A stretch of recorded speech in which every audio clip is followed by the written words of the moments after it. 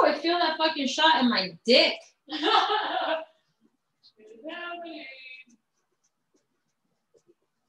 Do you remember when we had Nathan Hazard on the podcast? He told a story where he like got beta blockers. What is that? Like he got he went on the news and he was super nervous if he took beta blockers. Oh yeah. I need to get some of those. Wait, what does that do? It like basically keeps you from producing adrenaline so you don't get nervous. But you don't get sleepy. It's not like Xanax. Yeah, but then he just knocked a bunch of stuff over or something. Yeah, he like spilled an entire the cocktail exploded. I remember. Should she get some ice out here? Yes. It's good to have nerves though. That means you're like prepping your body. Yeah.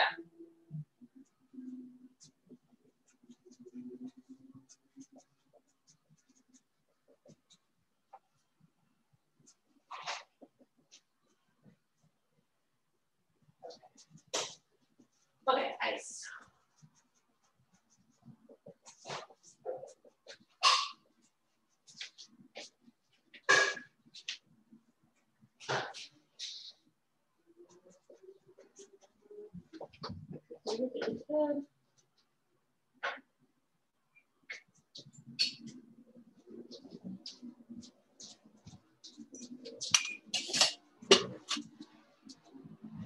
Oh, we need big cubes too.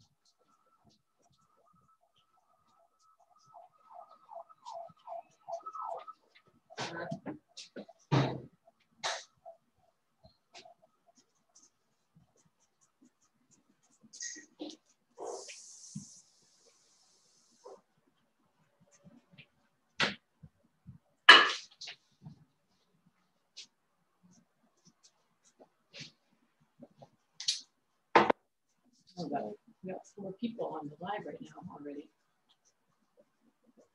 So punch off. Where are we at? We got 4 minutes. Oh yeah, we're done.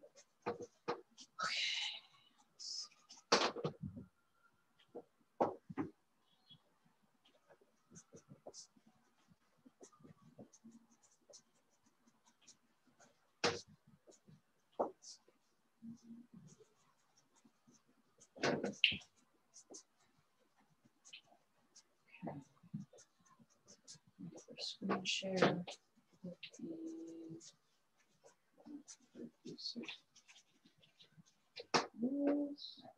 ready.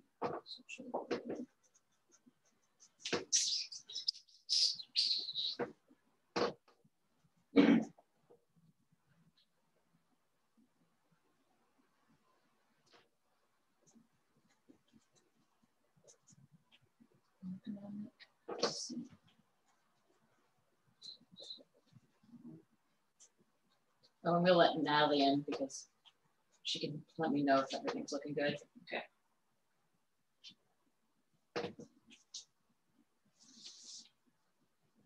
Hey, Natalie, can you throw your video on real quick? Hey, I'm glad to see you already because I want to make sure everything is sounding good and looking good.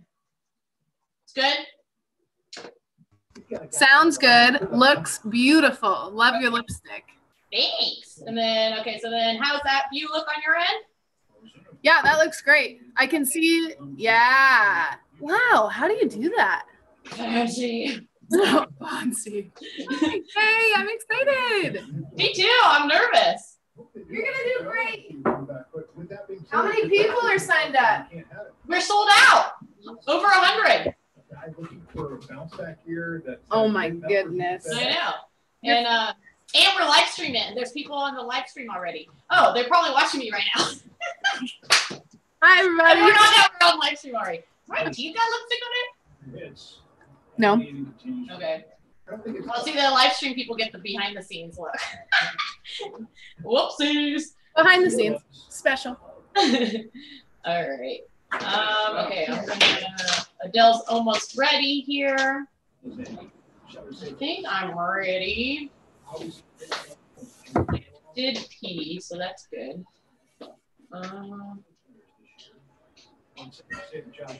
Okay. We got. All right, 1 minute. I'm gonna start letting people in.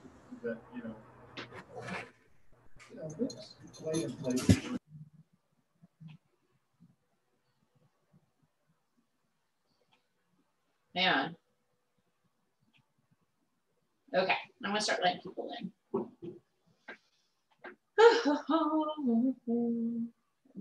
All.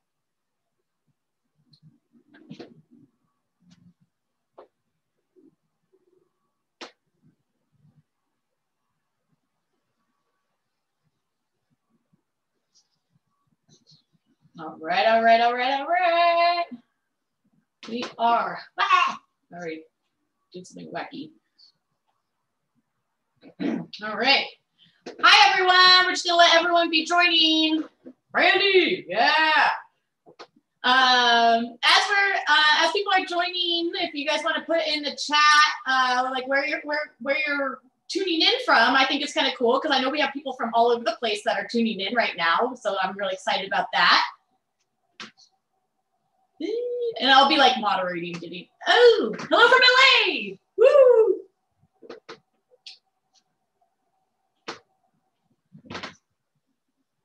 Hi, everyone that's joining us. We'll just give a few moments here. If you want your screen, have your screen. If you don't want your screen, fine. Let's see. Hi, everyone. Hey, hey, hey, hey. Hi, Seth. How's it going? Eric, what up?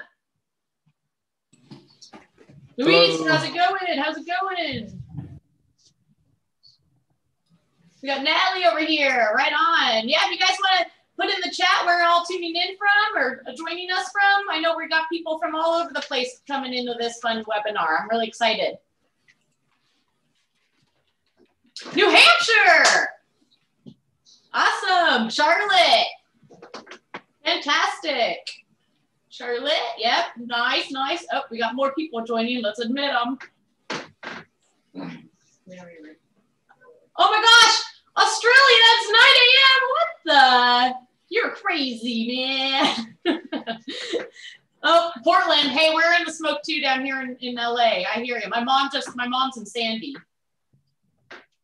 Salem, Massachusetts. Cool, cool, cool, cool, cool. Amazing. Wonder. All right. Oh, let's see if I have. Oh, wait on. Let me go bigger here. Chat. Participants. San Diego's here. San Diego's in the house.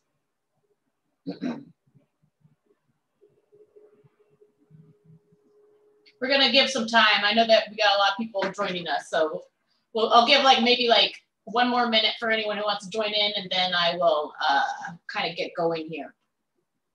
Just get yourselves all comfortable and everything, you know, settle down, settle in. All right. Australia. Who's from Australia? Raise your hand. Do I see you right now? Non-video participants. Show non-video participants. Ah! Hello. Well, hi. Hi.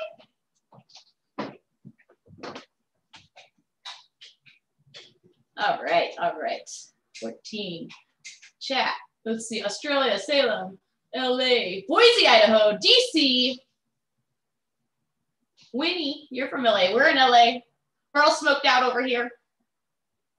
Tijuana, nice. Too cool, too cool, too cool. Okay. Well, as people keep joining, I hope that I'm letting them in because I think it should be doing it automatically. Oh, that's a mute. Yep. Cool. Okay. All right, we have like a pretty full screen here. I'm really excited. Can everyone hear me well? Okay, that's number one. We're good. And let's see. I'll just kind of like get going with a little introduction to like what we're doing here. I am Shauna. I'm Shauna Race, and I'm the owner and creator of the whole TalkTales everything. TalkTales the podcast, TalkTales entertainment, Cocktails with TalkTales. So I'm bringing you. I've been teaching classes now for about over a year with Cocktails with TalkTales, and I was doing it in person before lockdown, and then I took that platform that I was teaching in person, and when the lockdown switched to not being able to be around people, I brought it all on this virtual platform, which is really fun and really cool. And I've been meeting people from all over the world, which is amazing. And I'm feeling more connected than I feel like I've ever been connected, funny enough. So I just want to, we do have a sold out crowd here today. So good job, guys. Like super stoked. I'm really happy that everyone's joining us for this awesome thing. It is Mezcal week. So this is so fitting that we're doing this class. This is our first free webinar that we're doing. Cocktails with TalkTales, we offer classes daily. And you could just go on the website or Eventbrite, and it's all on there if you want to take more personalized classes, not in this big format of like so many people on the webinar. But I started thinking, I'm like, you know what, during this pandemic and everything, a lot of bigger brands get the love, you know, because people know about them and people can access them at the grocery stores and whatnot. But a lot of these smaller brands are having a little more hard time for exposure because us bartenders are the ones that kind of get the word out about this. So I was like, shoot, you know, why don't we do something really cool here? You know, let's like incorporate a smaller brand and do a free webinar and just like, you know, see who shows up and we'll just have a good time and make some cocktails. And so who would I, you know, I'd had to include my partner in crime, Adhel, who is my co-host for on our podcast, TalkTales the podcast.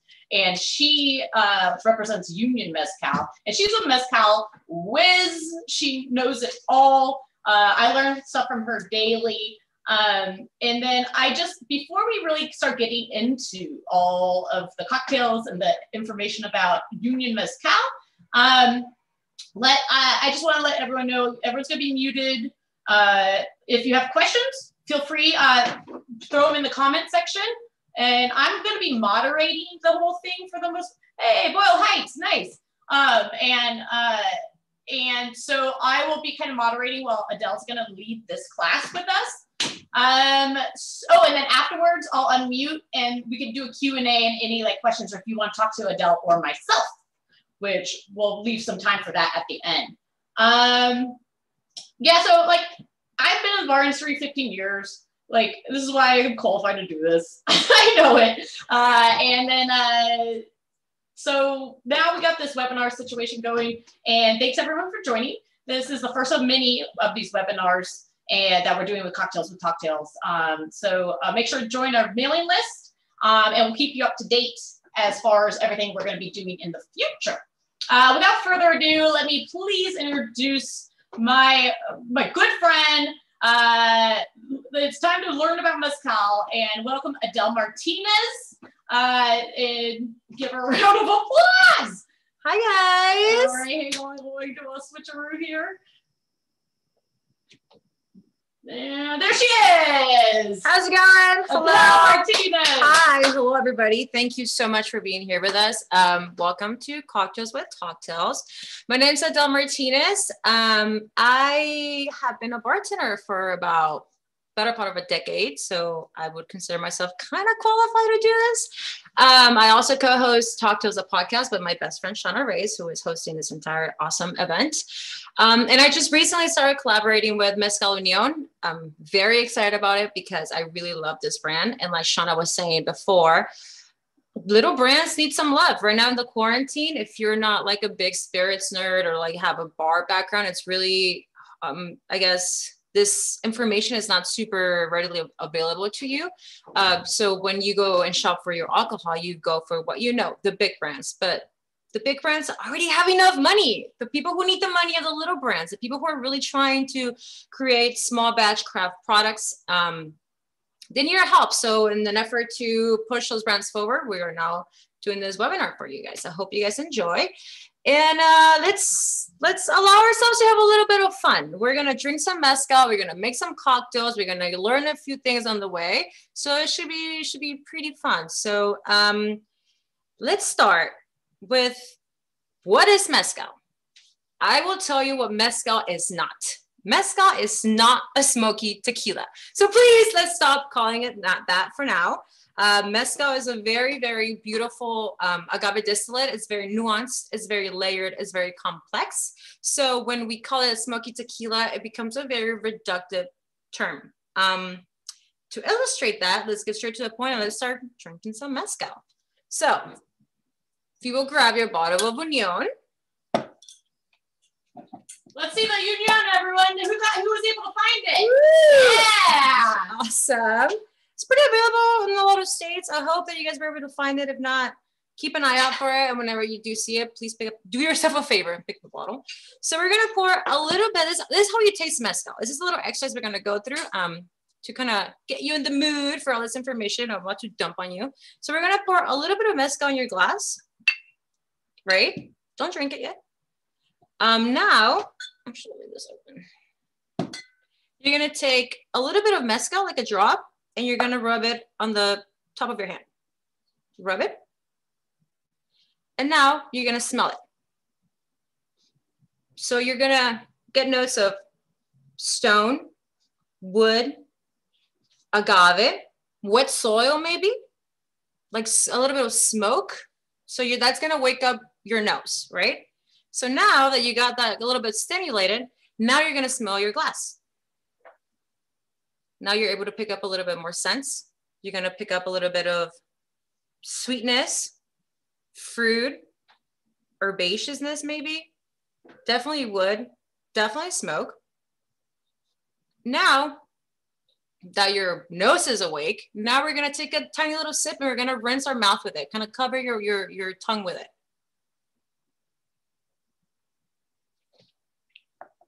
And that should be like a wake up palate. That's gonna be like, woo! That's gonna wake up your palate. Now your palate's awake, you can take another sip and you'll start to get a lot more notes.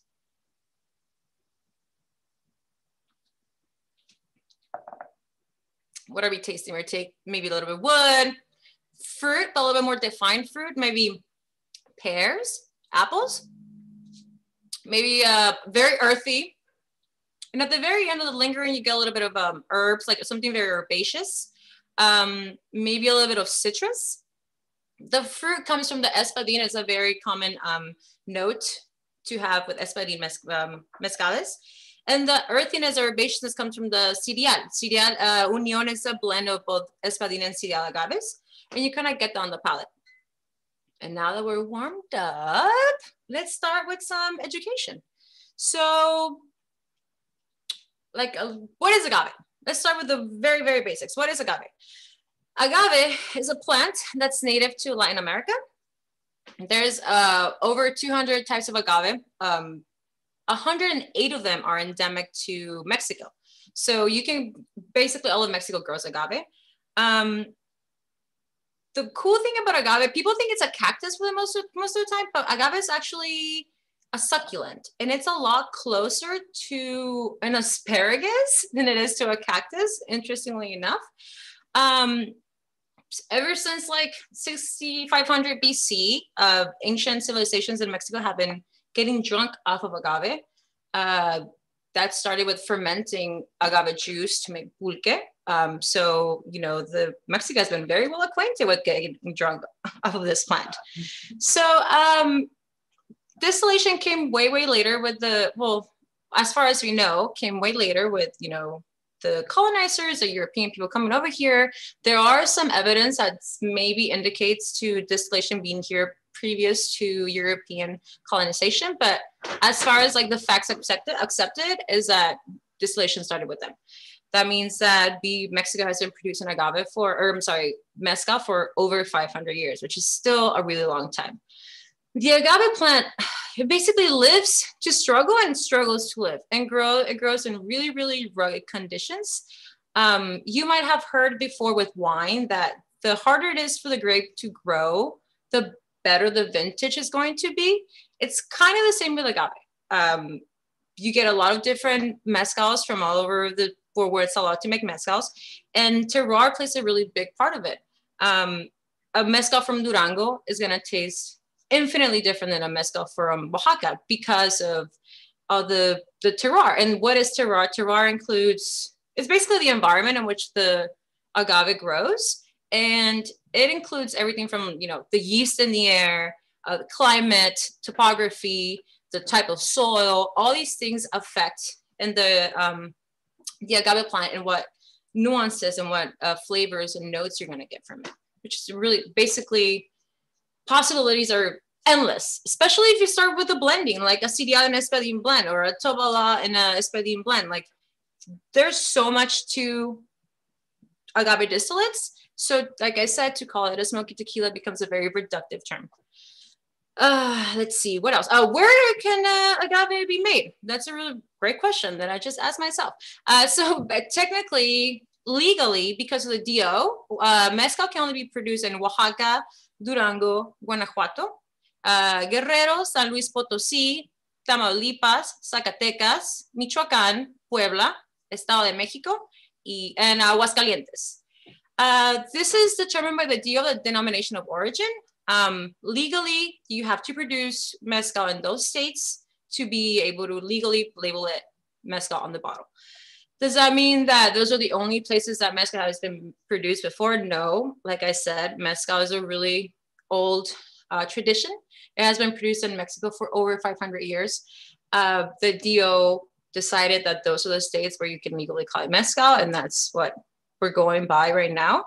The DO, and this happened in 1994, so it's rather recent compared to, you know, 500 years of production. The DO is, we're not going to get too much into it today, but just know those are the states that mezcal can be produced, and know that the DO is the regulations and the laws are very complex, and they can be very, very political because these regulations alienated a lot of producers, and it also alienated a lot of traditions. So, you know, if your family has been making mezcal for 5 generations for 500 years, and that's all you know how to do, and then all of a sudden you're in a state that in 1994 that it's not allowed to make mezcal, then are you not making mezcal anymore? Yes, you are. It's just that that law doesn't call it that. So without getting too much into that, it's kind of a complicated topic. So we're not going to get into that. We're just going to have fun today. So how is mezcal made?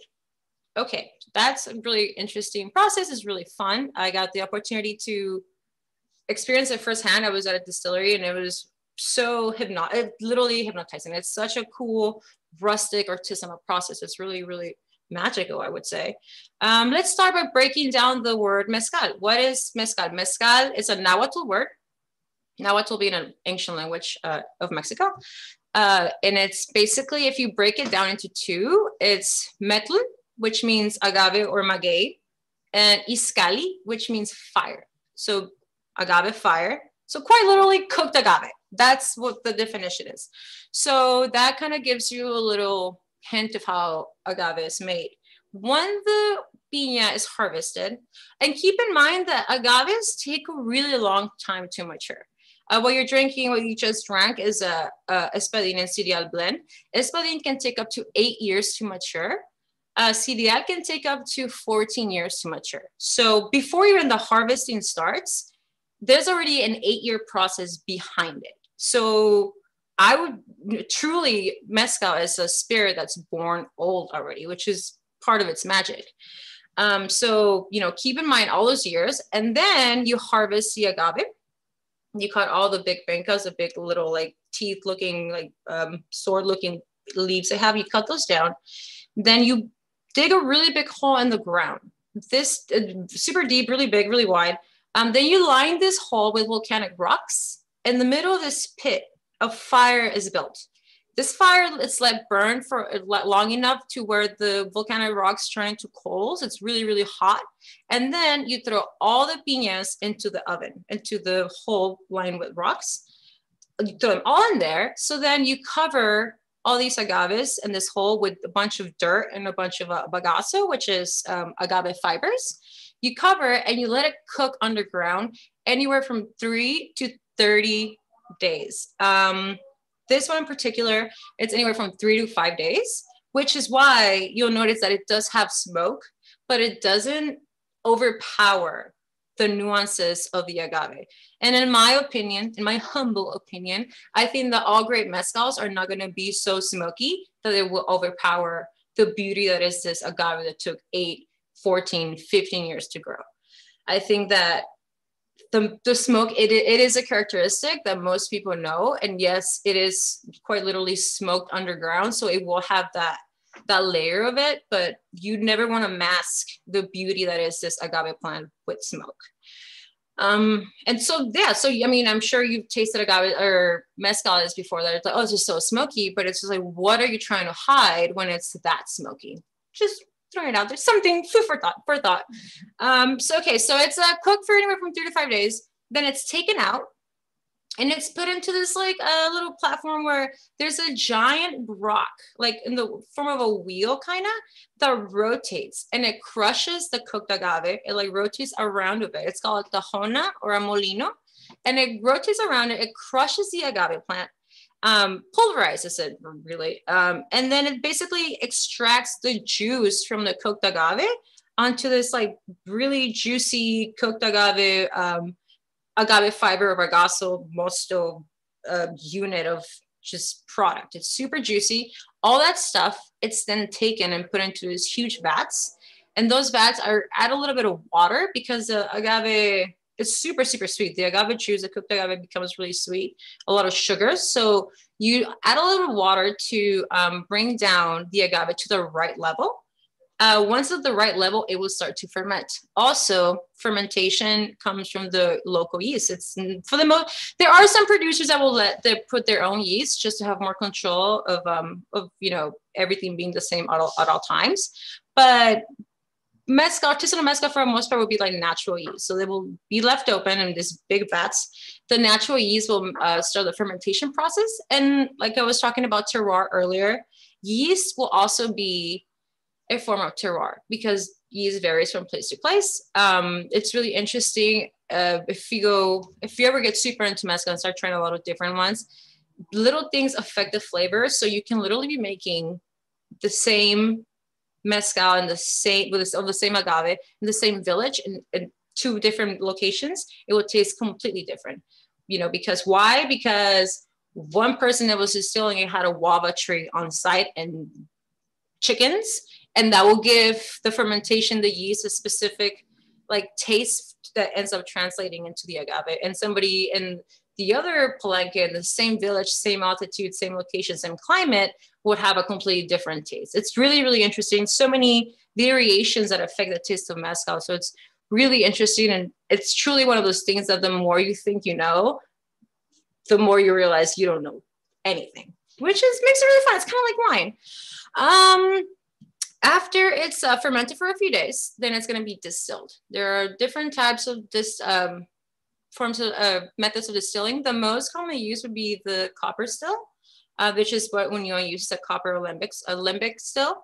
But if you want to get super ancestral with it, there's like some wooden stills, some clay stills. And if you want to get more industrial with it, they'll use column stills. But for the most part, it'll be copper.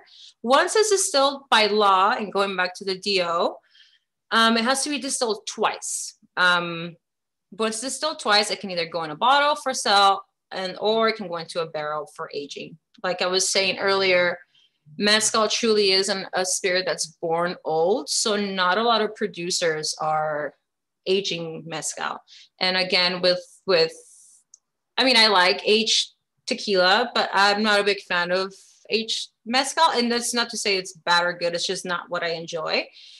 But for me, it's because, like I said, I have so much love for this plant that took so long to grow. I feel like aging it and adding those nuances of the wood to it, it's kind of like masking something that's already beautiful. But that's just my opinion. If you ever come across a reposado of añejo that you love, be cool, tight, let me know. I'll try it out, whatever.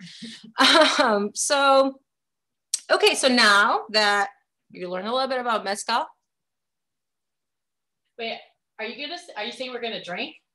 Oh, we're gonna drink. There are drinks to be had today. So now I'm really excited. Are you guys all ready to get your tools together? And everyone has tools, ice, all the ingredients ready to go. This is gonna be really exciting. Adele put together a really great menu for us. So I think we're gonna start off with our stirred cocktail, which is the one with the banana, Oleo Sacrum. So we will need a mixing glass, a pint glass works, a bar spoon, or just any ordinary spoon works. You'll need something to strain. So go ahead and grab, if you have a Hawthorne strainer or a julep strainer, that will work. Or if you do not, go ahead and grab yourself like a slotted spoon. That will do the trick as well. If there's a will, there is a way. When you're bartending, you will make that drink. So yeah, go ahead and grab all your gear, and we're gonna make our first stirred drink with Adele. I'm really excited. All right, Adele, how are we gonna make this thing? All right, so for this drink, since your palate already activated from doing that tasting of drinking just a mezcal neat, we're gonna go for a spirit forward cocktail to start. The transition should be super easy. And we're gonna play with the cooked agave notes of the mezcal with the overripe banana notes of the Oleo Sacrum. And if you did your homework, you should be able to have this. If you don't have it, agave works fine, but then you're missing out a lot of the banana fun. Okay, so. Oh, can you specify the glassware? So for the glass, we're gonna do a double old fashioned, like a rocks glass. So any short glass that you have. Why am I on there? Sorry. So any short bucket glass that you have should work. It should be fine. The cool thing about this cocktail is that you can adjust it however you like. If you like your cocktails a little bit sweeter, just add a little bit more syrup. If you're not like a sweet person, I'm sure you're very sweet, but if you don't like sweets, you can just dial back in the syrup a little bit. And for the recipe, I call for mole bitters. I am a firm believer that you should always kind of go with the region. Like if you're eating Italian food, drink Italian wine, so on and so forth. If you're going to eat oysters, get a white wine that's cold still. That's just kind of, for me, works. So, mole bitters will have a lot of spices that are used in mole, which is cinnamon, cloves. It pairs really well with mezcal. And if you ever get a chance to have a mole and mezcal dinner, I encourage you to do so. It is amazing. If you don't have mole bitters, angostura will work just fine. This is a end all be all for eternity. I'm pretty sure this cures COVID because it's really that magical. So if you have this, that's fine too. We're gonna start. We are professionals on that. No, don't hurt us. So, I think so. There we go. So we're gonna start with like 3 healthy dashes of your bitters, angostura or mole.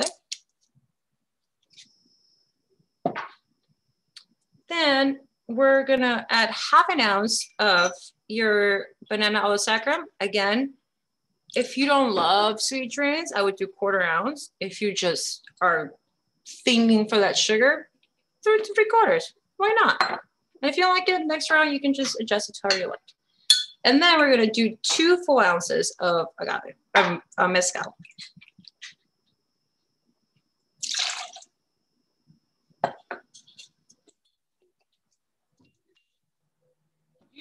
2 full ounces. Don't rip yourselves off, guys. Don't do rip it. yourselves off. In this pandemic, no way. And now, an important detail about stirring cocktails that go on the rocks. It's really important. Oops, not there. It's really important to not over stir them. Why? Because it's already going to go over ice.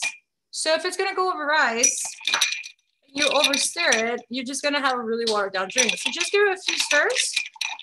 Nothing too crazy. Just enough for it to combine, get a little chilled. Hey, Adele. Uh-huh. Do you mind going through the process of how to stir properly on screen? And now you have Okay. up down. So you want to have this part of the spoon hit the side of the glass to create like a very smooth stir. You don't want to do this because you're just adding too much air to the cocktail. You just want to make it clear, smooth. That will add the right viscosity and the water dilution. And now we will strain this over our ice.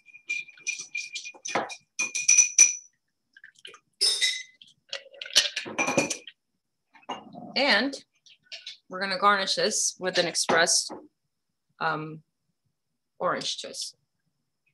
So we're going to be real careful. This thing bites, so be real careful.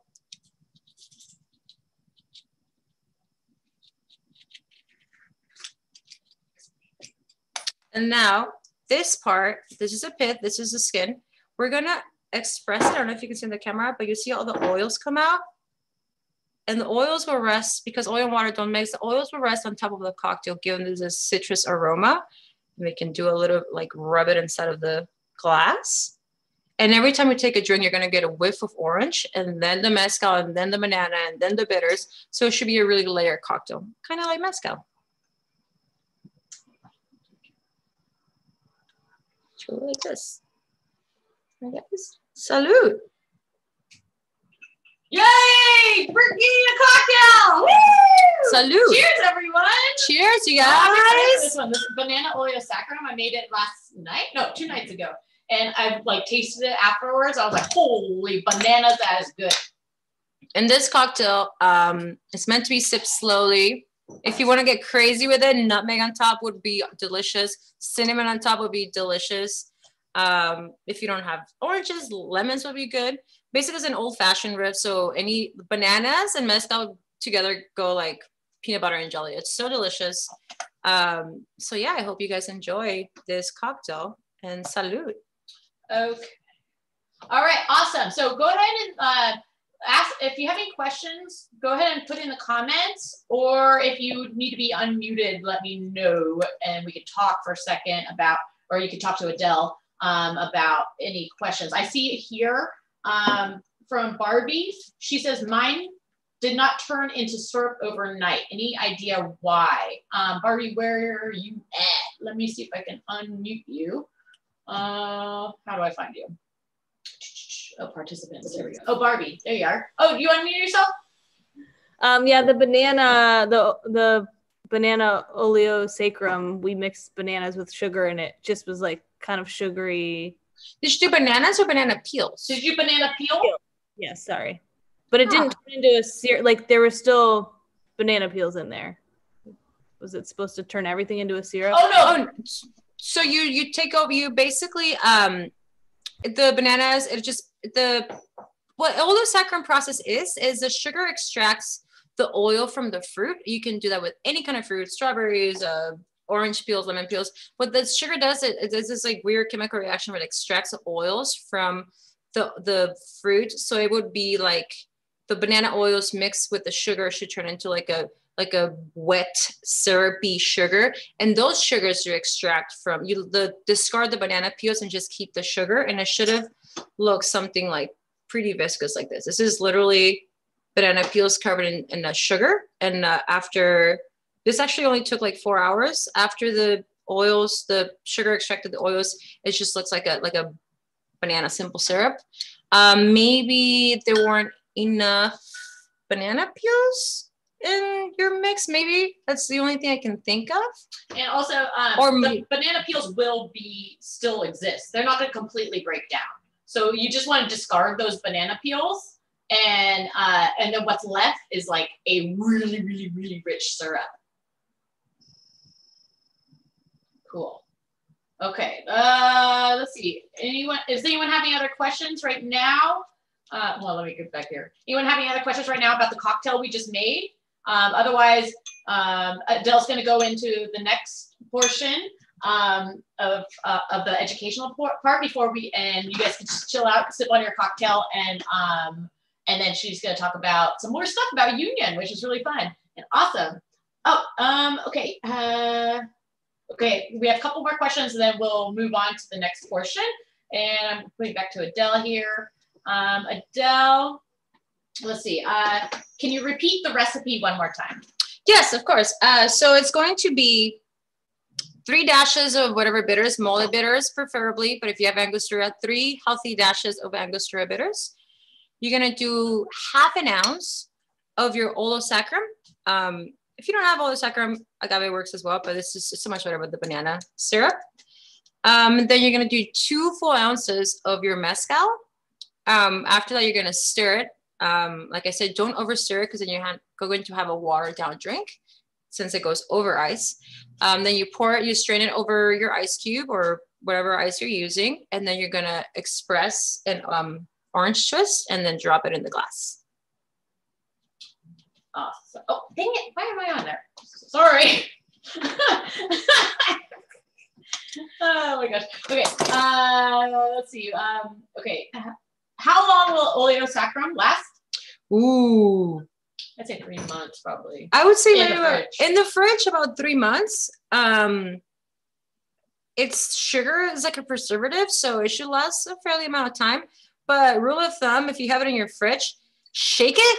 And if it bubbles, that means it's fermented. That means you should toss it. That's if you shake it, if it doesn't bubble, yeah. If it doesn't bubble, you should be okay. Also, check if you use one of those mason jars, those the airtight ones. When you open it, check the cap because sometimes it will mold, and you can tell. So if you see mold, obviously, please do not drink it. But usually about 3 months should be okay. If like I said, if you shake it and it bubbles up, it means it's fermented, toss it. But it should last a fairly amount of time. The thing about Oleo Sacrum is it doesn't yield a lot. So this is not for like big batch projects. You should never, if you ever try to batch, a liter of Oleo Sacrum, you're going to have a bad time because it's just a lot of products. Well, maybe not with banana peels, but if you use citrus peels, it's just a lot of products. So this is more meant for like small batches, half an ounce pours in whatever amount of cocktails. Or you can use it as a cordial. If you do this and add vodka, you can make like a banana liqueur that way. It's just used as a cordial. So yeah. Awesome. Okay, cool. Luis asks, where can I get mole bitters? And thank you. And if you can't find mole bitters, do you have another option? So mole bitters, I guess it's availability wherever you live. We live in Los Angeles, so like we have a lot of access to a lot of things. I got mine at a local like specialty bar store. They have all kinds of bitters, but if it's not readily available to you online, it's a good choice. And if you don't have mole bitters, a good alternative to do so is angostura. Like do 2 dashes of angostura and 1 dash of chocolate bitters. That usually can replace the mole bitters pretty accurately. Or you can just add a little cacao nibs to your angostura bitters, and that'll be very similar to mole bitters.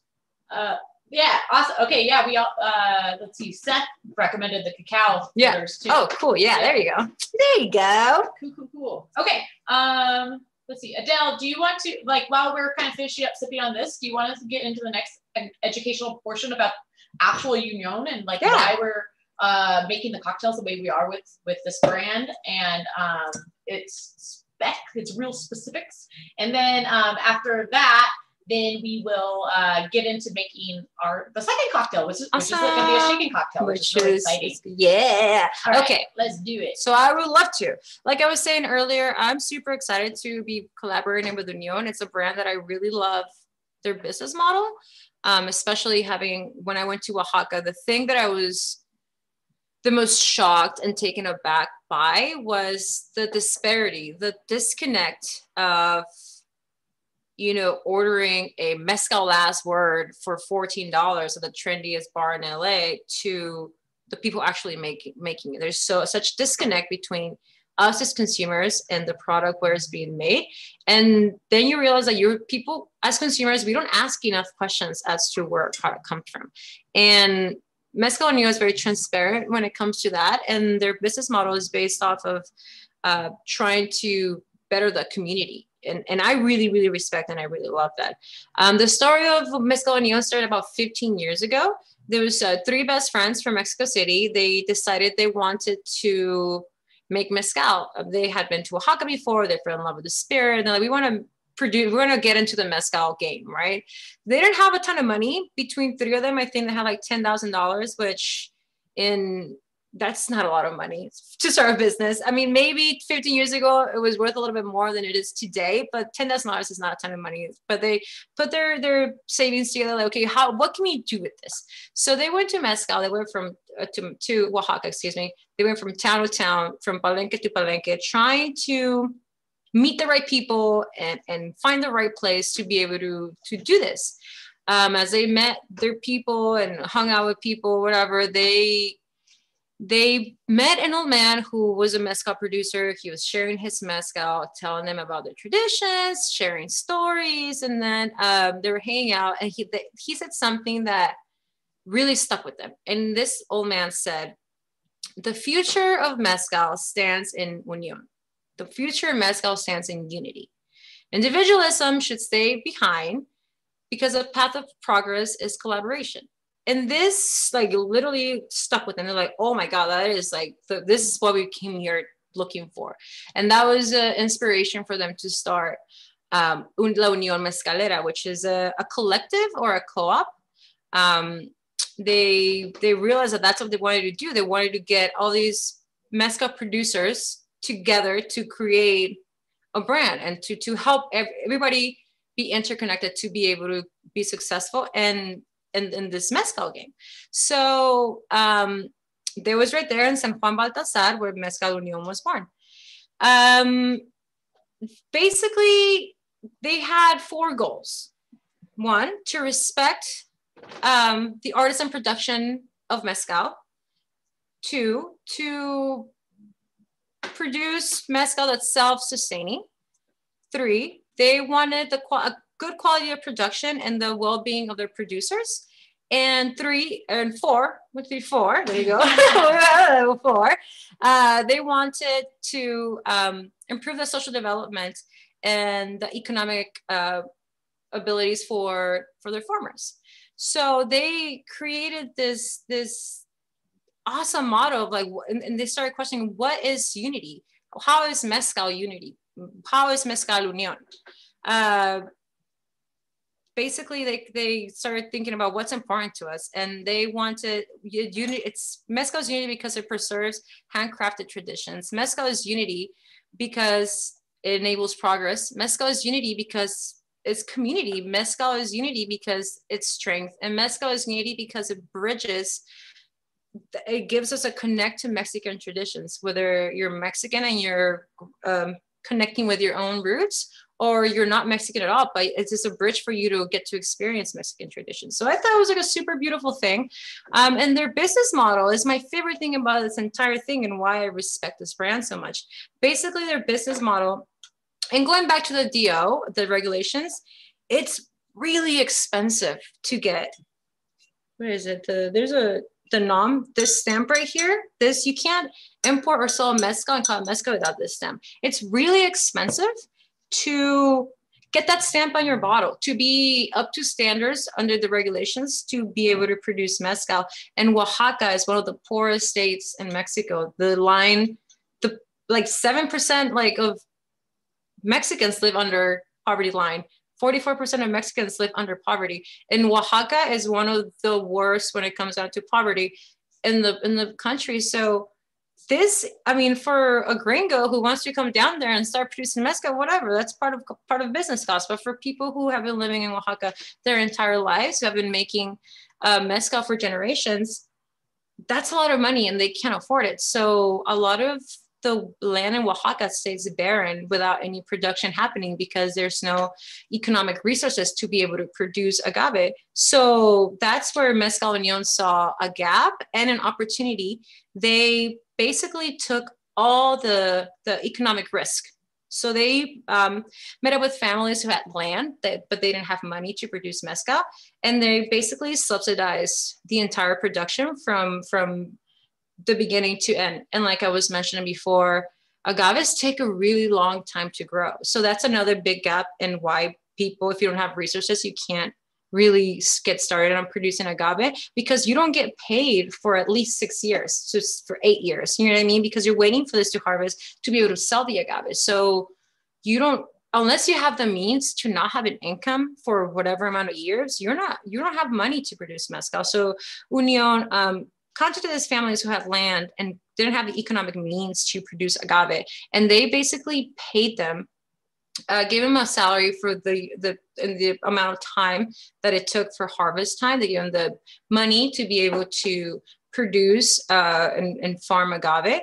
And then when the agave is ready for harvest, the return was that Unión gets to keep 50% of the agaves, which in turn is really beneficial for us, a consumer, because since Unión owns these agaves, their agave price, their mezcal price can stay pretty consistent and not have to abide by the the agave fluctuation in price. You might know about this, but agave fluctuates in price a lot. Sometimes the shortages and agave becomes really expensive, and sometimes there's an abundance and agave becomes really cheap, which market goes up and down every so often. Because Unión owns 50% of these harvests, they're able to have not only a very approachable price, but they're able to keep it that way, like consistently affordable, which is a really good thing for us, a consumer. And then the farmer gets to keep, on top of being subsidized for the entirety of the process of cultivating these agaves, they also get to keep the other half. So they can either sell it to whoever they want, or they can sell it back to Unión. The idea is, and most of the time they do sell it back to Unión, but they have the liberty of selling it to whoever they want, which I think is a really awesome way of including mezcal producing families that otherwise wouldn't have the means to produce their own agave, because that initial front cost is too much for them to be able to bear. So that's where they came in. They're like, we'll help you get to where you need to be. And in turn, we get some of your agave. We produce the mezcal that we so badly wanted to produce, and you get to have a sustainable way of living. So I really love the business model. I feel like it's truly fair trade. I feel like the word fair trade is like used loosely, but I truly believe that this is like a fair way of making mezcal. They also have put a lot of work into a lot of initiatives with reforestation of agaves. This one is the one you tasted. This one goes strictly to the farmers. Like this effort right here goes to being able to subsidize more workers or more farms, more families, and have the juice I have in front of you right now. But this one, which didn't come out not that long ago, is El Viejo. And this is called El Viejo because an ode to the man that told him that mezcal should be unity. This is the other guy. This is for another class and another subject, but this one's delicious. If you have a chance to get a hold of this, please do it. It's amazing. This one goes to Tobala conservation efforts. Tobala is it's been over harvest, or I guess there's a lot of demand for Tobala. So and because it takes a really long time to grow, a lot of efforts are being put into reforesting these agaves. So the proceeds of this goes to being able to reforest this wild agave. But we're focusing on this one right now. We'll talk about that soon. So as of now, when they first started, they worked with one family, one palenque. As of now, they're working with 20 different families and 10 different palenques. So they're doing pretty good. And I think, like I said, I really believe that this is the right way to do mezcal. This is like the fair way to do mezcal, where you're not only as a person with capital to be able to come in and produce mezcal, you want to be able to be fair to the people who have been making this for so long. And this bad boy over here, I think they've planted 260,000 loss so far in the past 3 years, which is pretty awesome. Like I said, with this mezcal boom that everybody's interested in mezcal now, they have definitely like been like people are not taking care of the land properly because they're harvesting these mezcals way too quickly. And it's just an effort to reforest those. And yeah, you guys thirsty? Are you guys still working on are you guys babysitting your drink, or are you guys ready for another drink? I'm ready.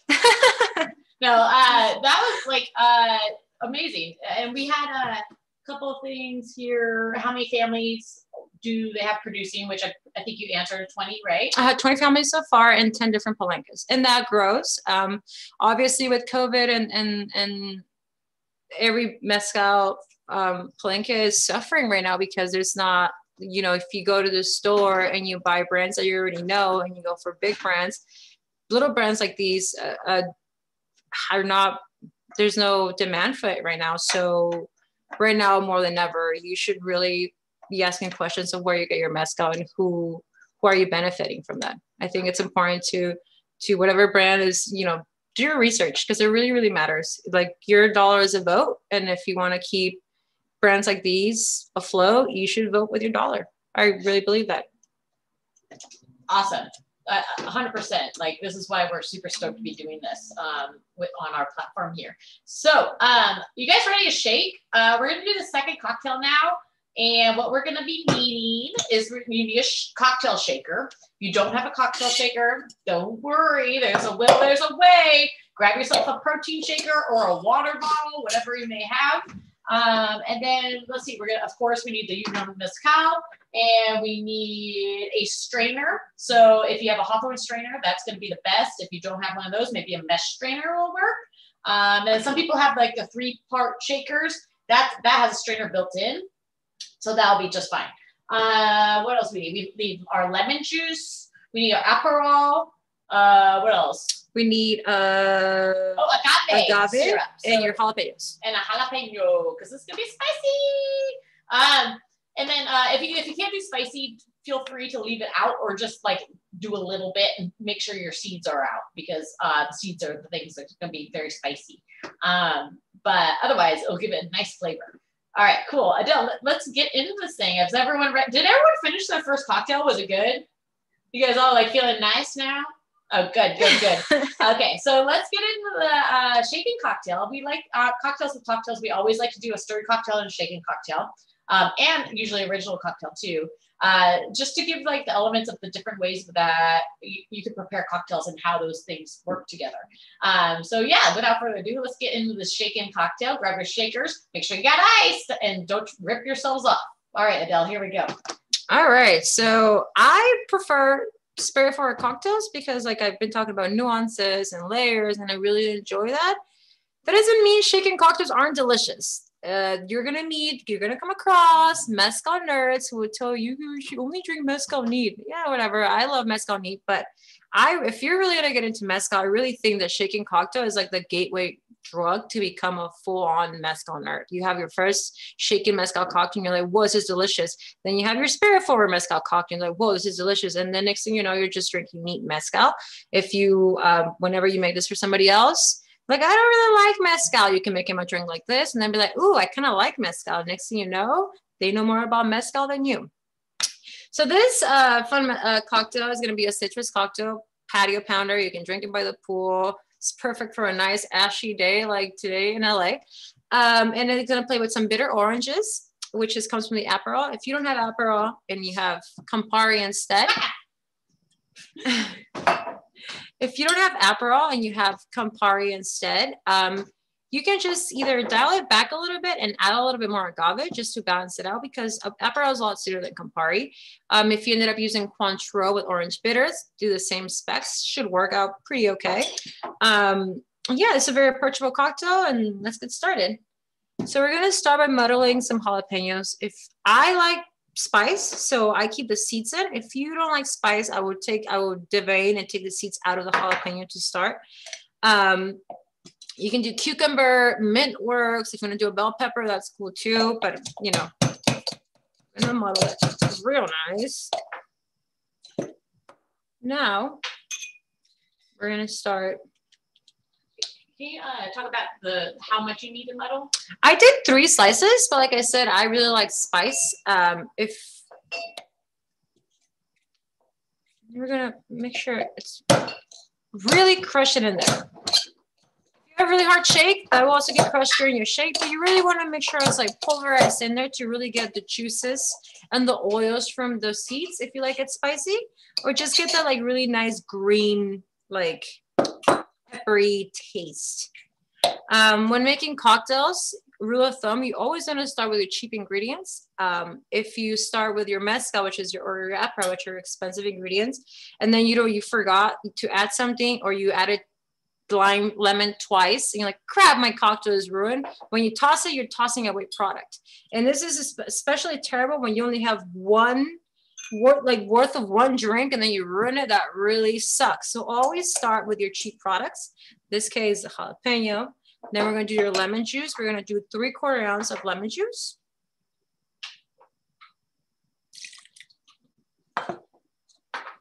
Now we're going to do 1/4 ounce of agave syrup.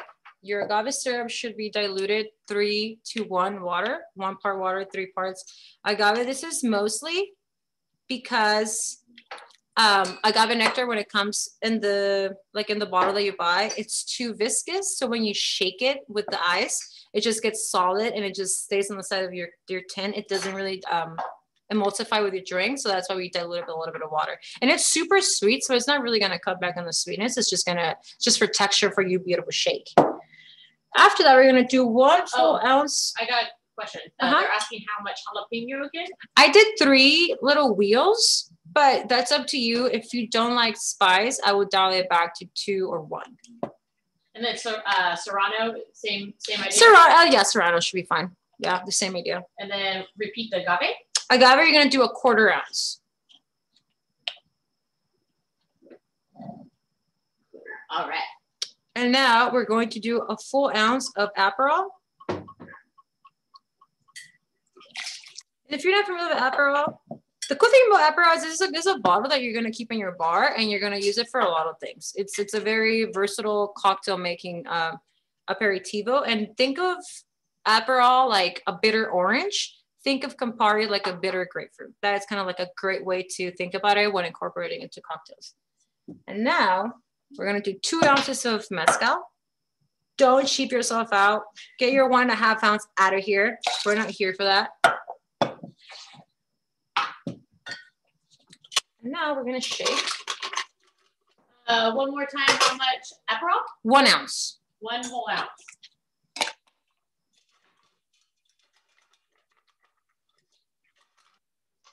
You want to talk about how much ice you got add in there? So I have like a 1-inch cube.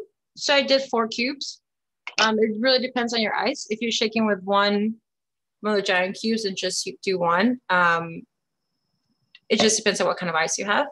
I like to shake until I feel the ice cracking. That's for me, like I hear the ice. That's how I know my drink is getting ready to be poured, when I'm shaking and I can start feeling the ice breaking down.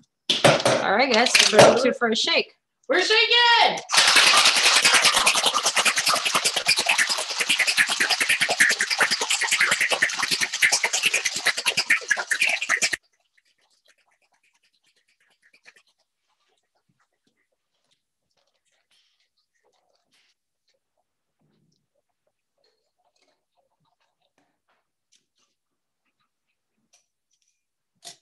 We're gonna strain. We're gonna double strain. If you have a double strain, it's great. If not, it's not a big deal.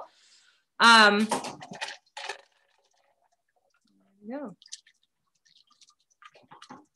Oops.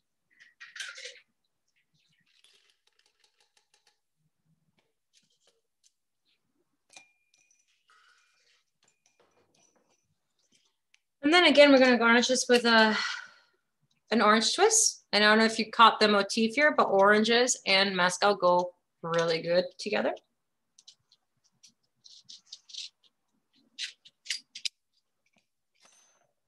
I'm gonna express that over your glass. And there you go, guys. Salud. Salud, Adele. It's beautiful. Like, gosh, it looks like a cantaloupe. Or like a, maybe that's a, yeah, it's got a cantaloupe color. Oh, dude.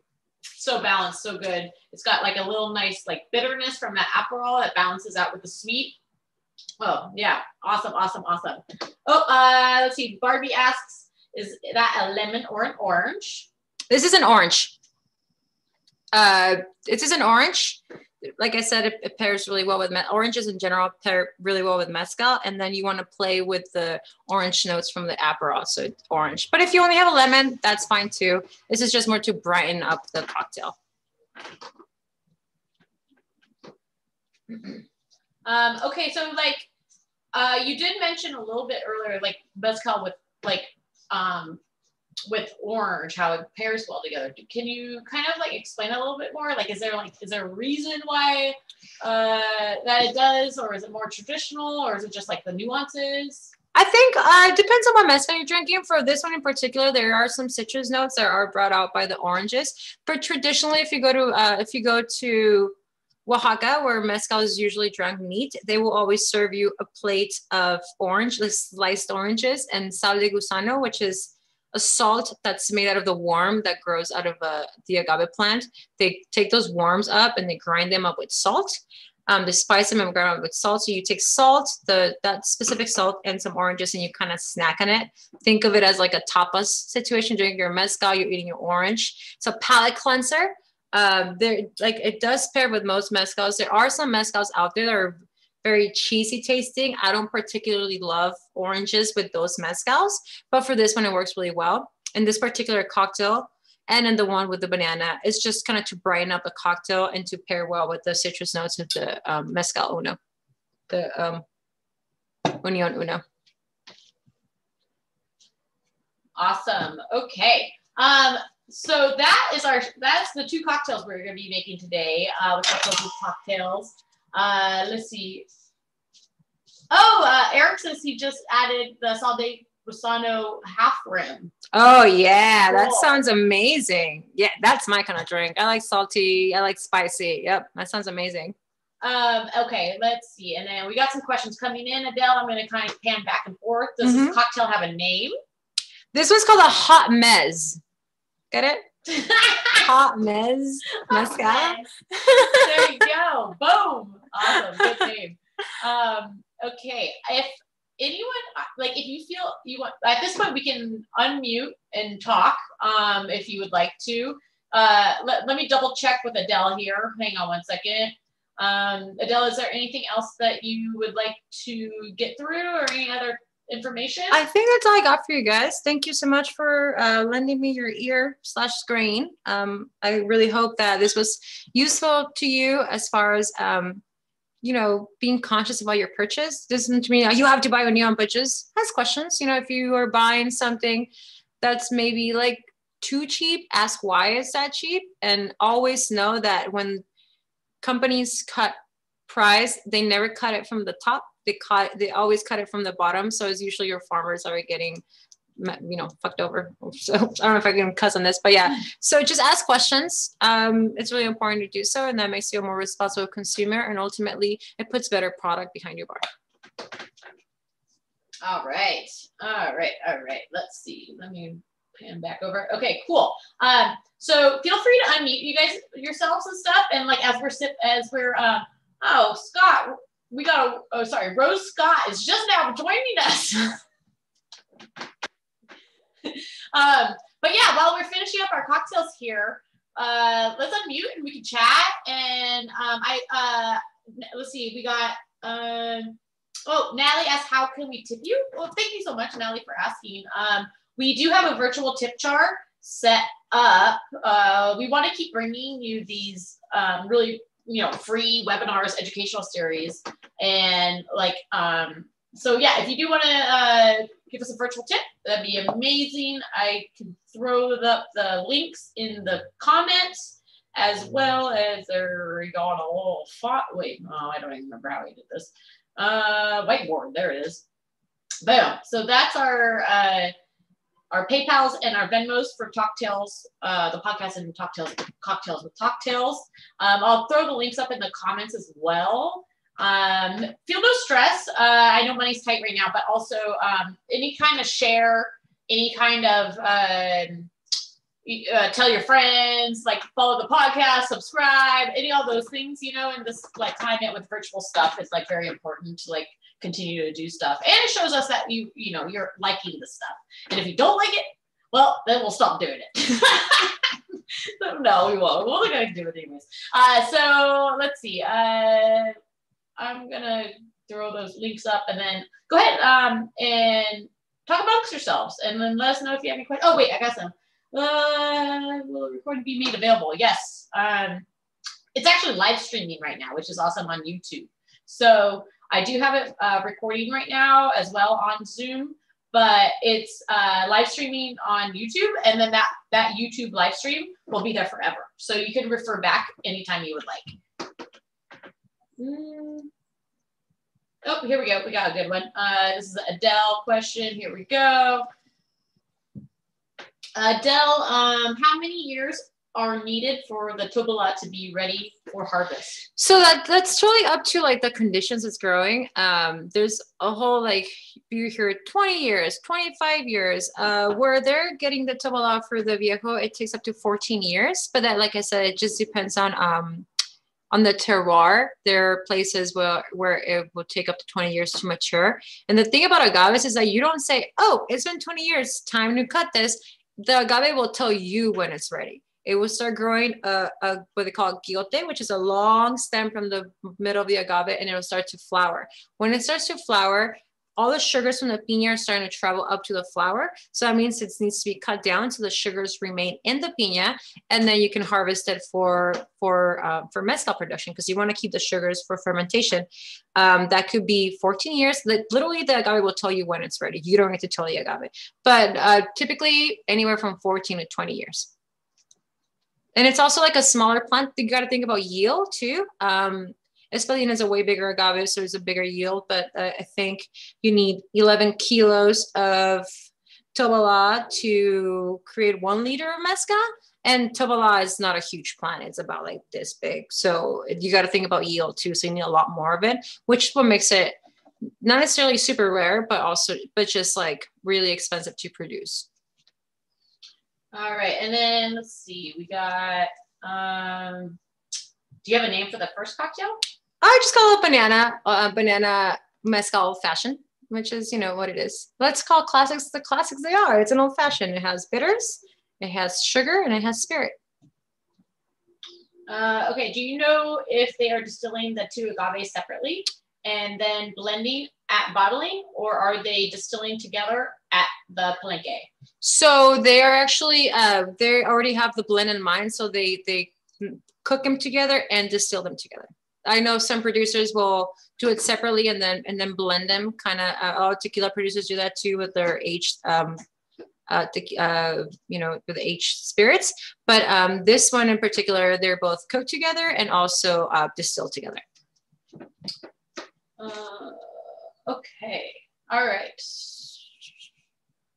Amazing, amazing, amazing. All right, guys.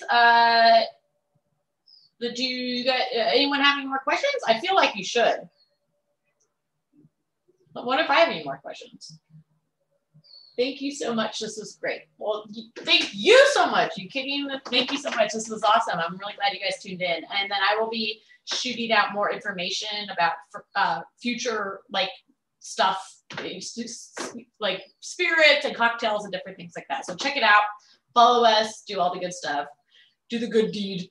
And then, hey, everyone give a round of applause to Adele. This lady knows her shit. And we always need more influenced people like this. And Adele's just killing it. She's like a wealth of knowledge, and I learn from her every single day. Adele, is there anything you would like to kind of wrap up with everyone? I just want to say thank you for being here. We really appreciate your virtual presence. I know these times are super weird, but we really appreciate the opportunity to connect with you one way or another. And, you know, where there's a will, there's a way.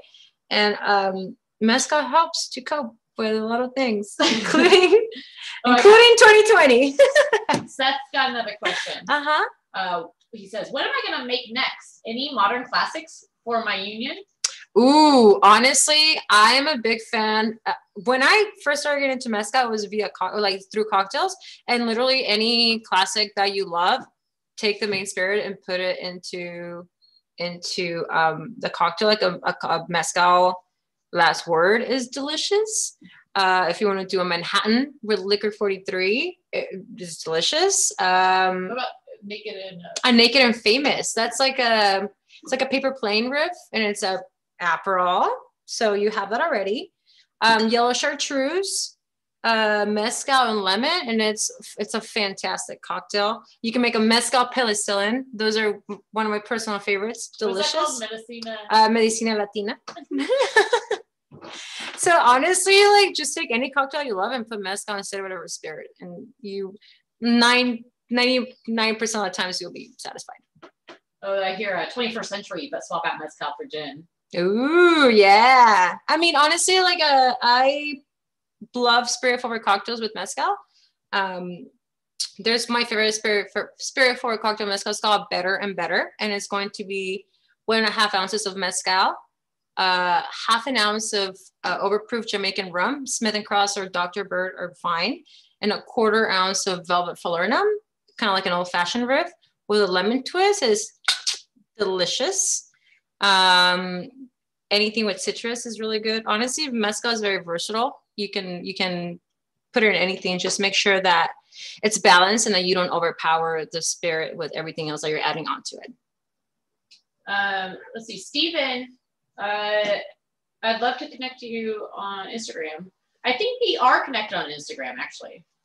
Like, I think that I know your Instagram handle, and now that I'm looking at your face, I think that we are like off. We're friends. But I'll double check. Yeah, we'll connect. Okay, now we got another question. Let's see. Okay, this might be a dumb question. Never, no such thing. Blue agave is the one used for tequila. Can that be used for mezcal? No, so not because it can be used for mezcal. It's just, again, the DO. I just kind of makes everything super convoluted and super muddy. But tequila can only be made in Jalisco, Michoacan, Nayarit, Tamaulipas, and I forget, there's another state involved. I can't know on the top of my head, but a few states it can only be made from blue Weber agave. So in an effort to capitalize on this like tequila making process, the DO basically said that if you're making mezcal, say you're in Oaxaca and you grow blue Weber agave, you can't call it mezcal because the blue Weber agave, which is protected by tequila. Really, it's just kind of like obnoxious, very muddy. Although the term mezcal really means agave distillate, it's a whole thing. It's, like I said, very political. It's very convoluted, but rule of thumb, tequila can only be made from blue Weber agave, and it can only be made in certain states, Jalisco being the most well-known of those. Okay, so a few more questions. Seth says 1 ounce mezcal, 1 ounce chicharo, 0.75 lime, 0.5 simple. This is my go-to. The penicillin looks fab, he says. And then Eric asks, can you repeat that recipe with rum and falernum? Yeah, it's called a Better and Better, and it has 1.5 ounces of mezcal, half an ounce of Smith & Cross, or if you have Dr. Bird, that would work too, and 1/4 ounce of Velvet Falernum. You stir that, you pour it over new ice, and then you express a lemon twist, and it's delicious. And the thing about that cocktail is very high proof because of the rum. So as the ice melts, the cocktail gets better and better. Hence the name. I love funny names, cool names. Okay. Wait, what? It says hot mez in quotes is my new favorite. Where can we find you, Adele? I work at the Black Cat in Silver Lake.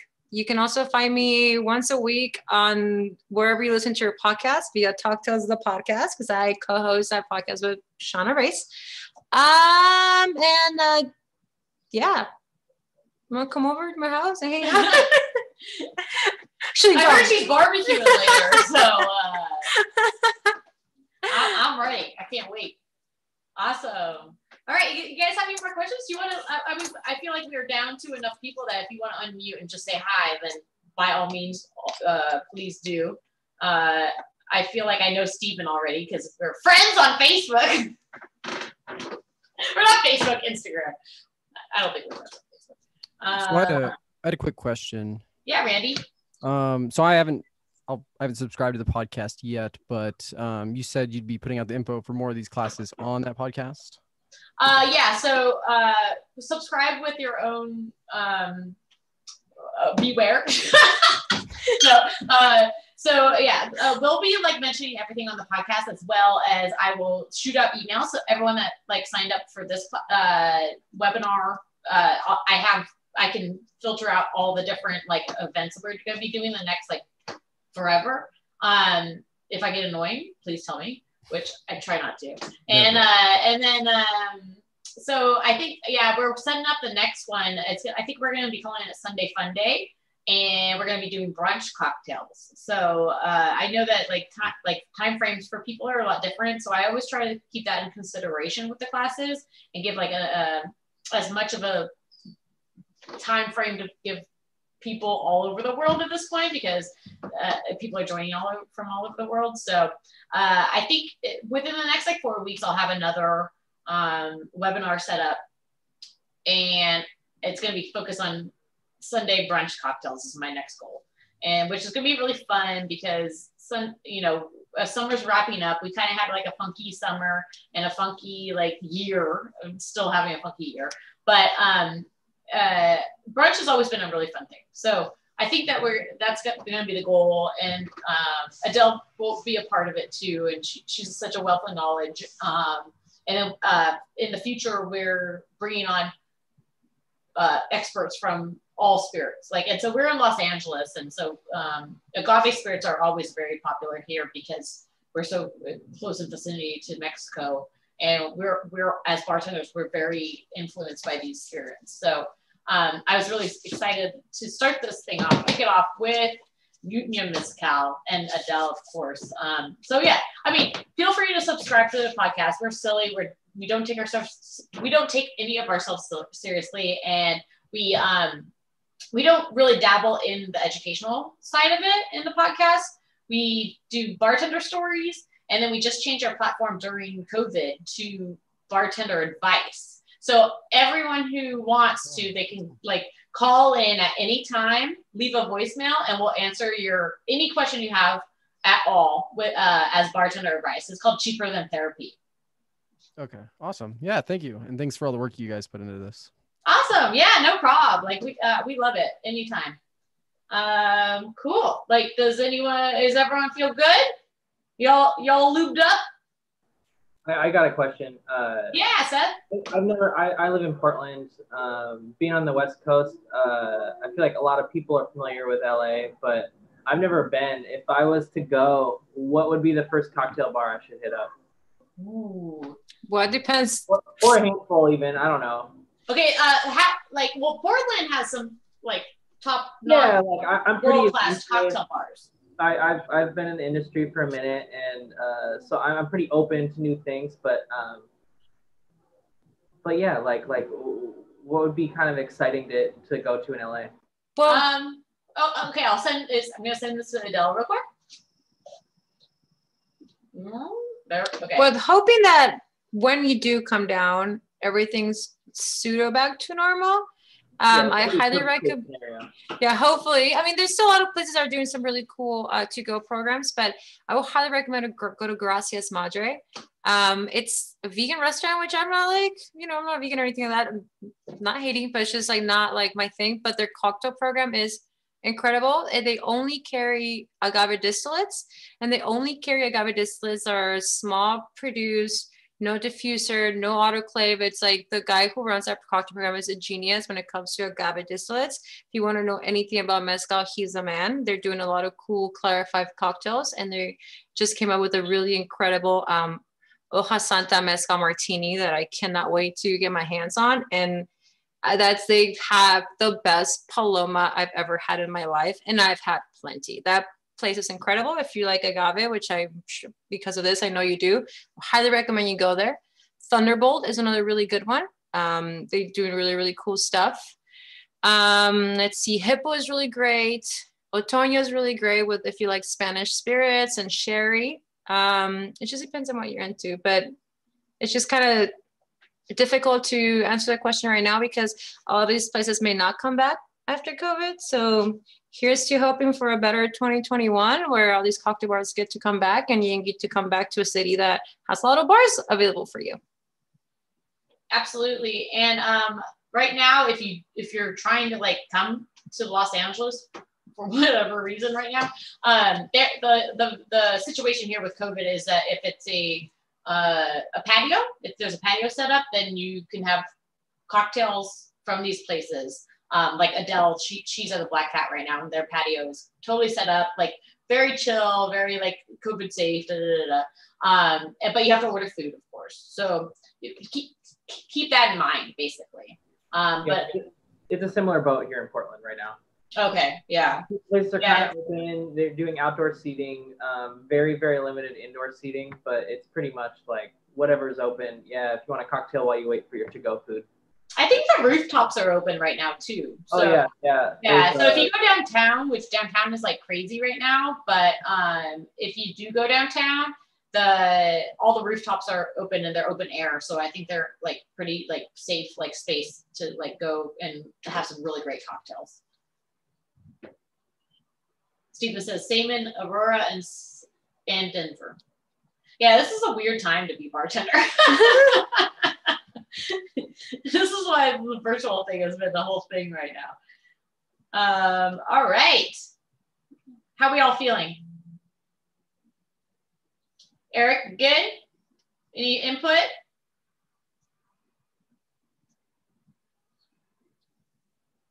There we go. Thanks for doing this. It's a lot of fun. Awesome. Absolutely. Anytime, Eric. Thank you guys for joining us for sure. And it's nice to meet everyone. Luis, you good? Nice. Nice. Winnie, 100%? After those two cocktails, super good. Okay, we did our job, I think. We did our job. Elizabeth, we don't have your video. And Vianney, we don't have your video, but I hope you're both doing well. You can put on audio if you want.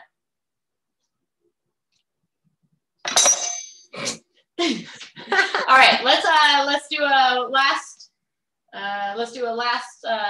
wrap up. Thank you guys for joining us. I'll shoot you an email for our next webinar that we're gonna do, and I can't wait. And it's so nice to meet you guys.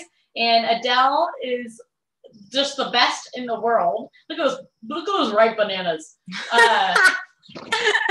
Thank you guys so much again. Once again, thank you for being here. Really appreciate it. And it's a great way to spend a Saturday. I hope you guys are all nice and toasty. And see you next time. All right. Peace, love, and happiness.